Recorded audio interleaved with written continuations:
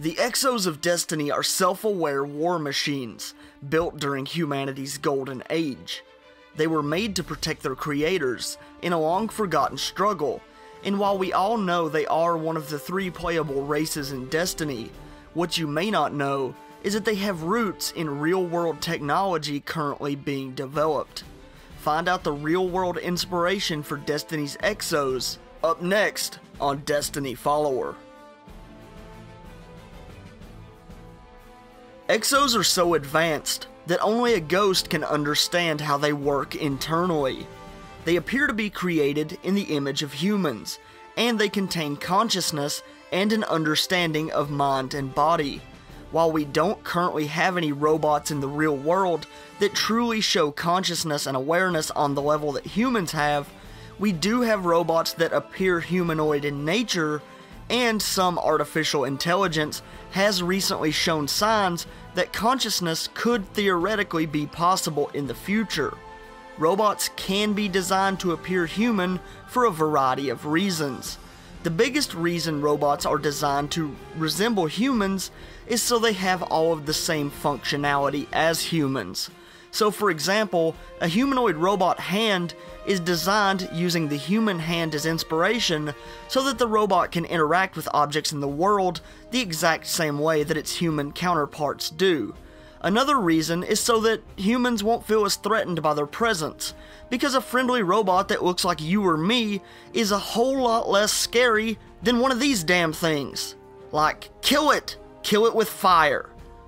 The development of these humanoid robots is primarily for commercial use, being used in businesses and manufacturing, but they do have some defense applications as well. All of this doesn't explain how or why the Exos in Destiny experience feelings and make decisions the same way that humans do.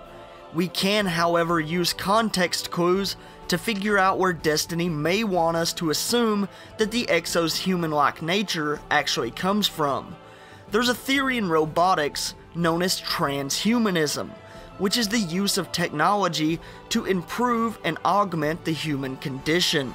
Many Exos dream of a place known as the Deep Stone Crypt, which is where the first Exo consciousness actually came from.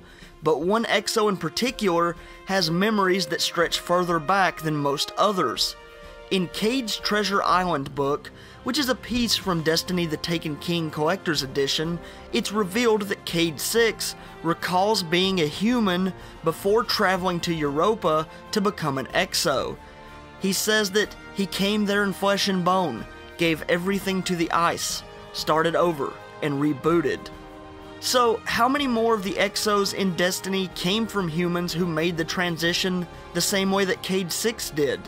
You know, it's hard to say, but it's pretty mysterious, and I think that that is the direction that Destiny wants us to look in terms of where these Exos actually came from. That wraps up today's video detailing some of the real-world inspiration for Destiny's Exos, and I hope you enjoyed it.